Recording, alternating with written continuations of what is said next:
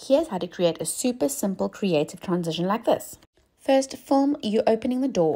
Then you're going to add your overlay video of you at your destination.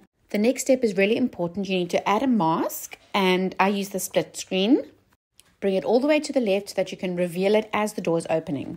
Then you're going to add keyframes to your video, and this part can get confusing.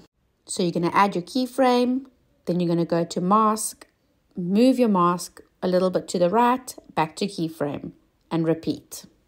So that each time you move your mask, it reveals a little bit more of the overlay video.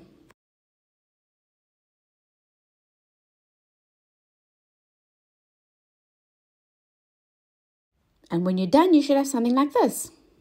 Follow for more.